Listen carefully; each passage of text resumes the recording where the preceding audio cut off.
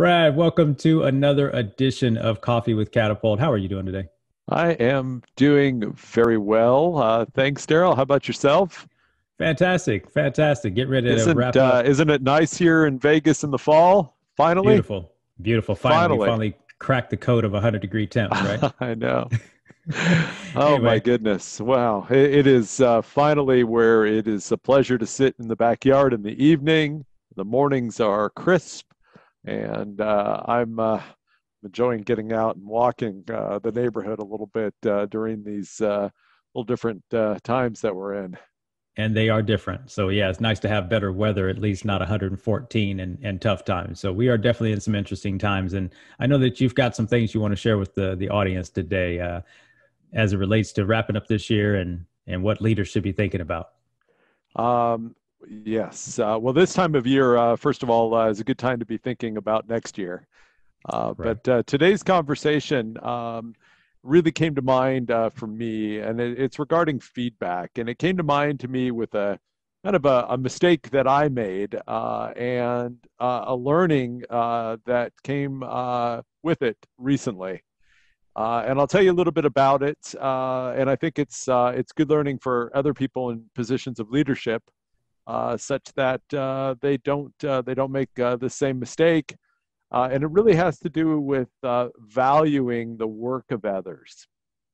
And I think today, Daryl, we're very quick to respond, right? So if somebody sends you something and says, "Hey, could you provide me some feedback?" And oftentimes our response is, "Looks good, looks great, thumbs up," uh, and that's probably appropriate. Sometimes there's no corrective action to be taken. That's a well-produced document. What that fails, though, to recognize is that the person who sent it to you might have spent hours, days, perhaps even weeks preparing this document to send to you for review. And you very crucially, in 2 words, tell them it looks great. And I learned recently that is diminishing. That does not make the recipient feel valued. It doesn't make their work feel like it contributed. And that's wrong. So, Mhm. you know, in this fast pace, respond to email, send to text, we're on Zoom, remote, whatever, we got to slow down a little bit and give thoughtful feedback, both constructively and when it's good, it should still be specific and well thought out.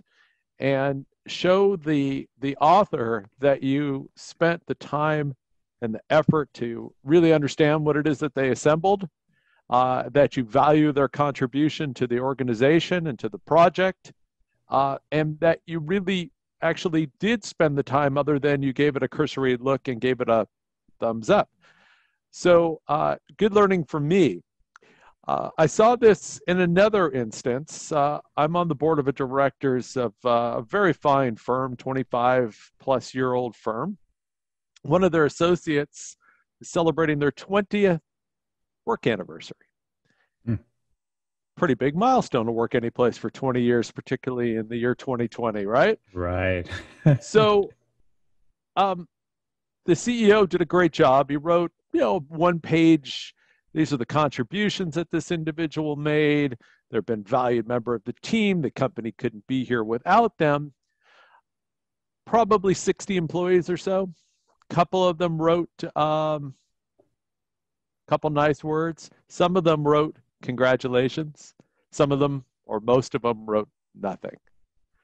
And wow, 20 years. Congratulations. And I'm thinking, how do we recognize that? Could we take, instead of 20 seconds, take 2 or 3 minutes and write to that person about how their contribution to the company has impacted you, what working with them has made for your work life, and how proud you are of their accomplishments, not only in time, but in contribution to the company and its constituency of clients and the community it serves. So I think there's some good learnings in taking a deep breath, seeing what's there, responding appropriately, and thoroughly and thoughtfully. And I think as leaders, it is incumbent upon us to do so.